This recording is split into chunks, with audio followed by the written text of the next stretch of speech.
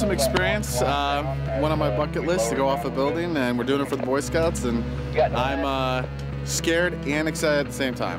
To step off the edge of a ledge on a rope when you've never done it was exciting. It's a great cause, and to be able to do something like this, to come off the Menger building, it's a once in a lifetime. You only live once.